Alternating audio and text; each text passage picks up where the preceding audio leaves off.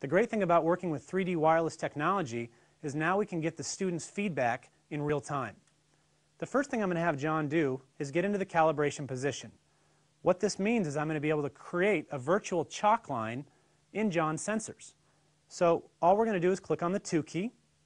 You can now see John's hip and shoulder alignment go to 0, meaning we now have that virtual chalk line. From here, we're going to click on Presets, which will now program John's hips and shoulders to be square or at 0. So if John's square, we'll see the animation turn green.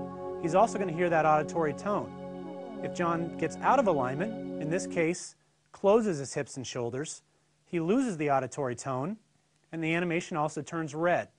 The great thing is, the student can now work with the software to make sure that feedback is absolutely perfect. And it's now that easy to get your students in perfect alignment every time.